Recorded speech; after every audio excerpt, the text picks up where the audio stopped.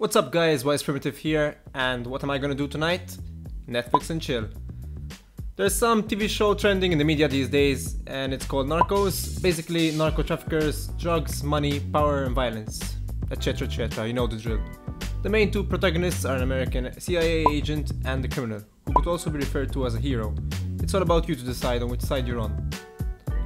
Pablo Escobar was a notorious Colombian drug lord whose empire grew to such lengths that he became one of the most powerful men in the world.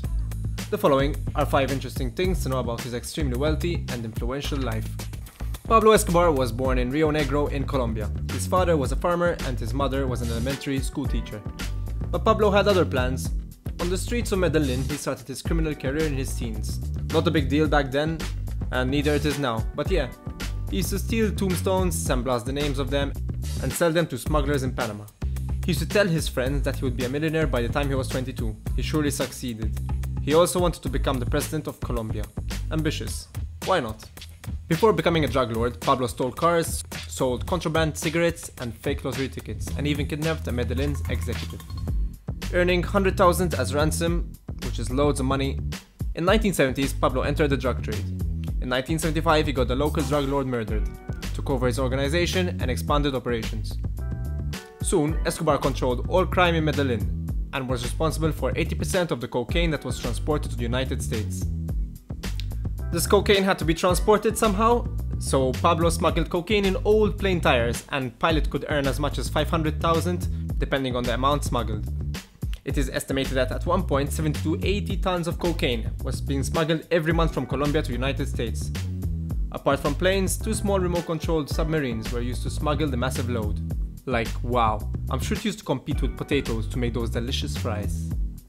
At its peak, the Medellin drug cartel was smuggling 15 tons of cocaine per day, worth more than $500,000 just to the United States. Escobar quickly became one of the wealthiest men in the world, having more illegal money than he could deposit in banks. He stored bricks of cash in the warehouse where 10% of it was lost. Guys, you won't believe this. Because rats would eat it or it would be damaged by water moisture. His accountant said that they would spend $2,500 a month just to purchase rubber bands to wrap around the cash. Soon enough, Forbes magazine listed him as the 7th richest man in the world, with a personal wealth of close to 25 billion. He had so many contacts he could order killings anywhere, anytime. With great illegal power comes great illegal responsibility. Pablo Escobar's disciplined ways of dealing with his enemies was plata o plomo, meaning silver or lead.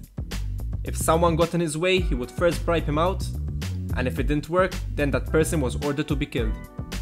Escobar was responsible for killing Colombian presidential candidates, an attorney general, justice minister, more than 200 judges, 1,000 police officers, and dozens of journalists. Absolutely crazy.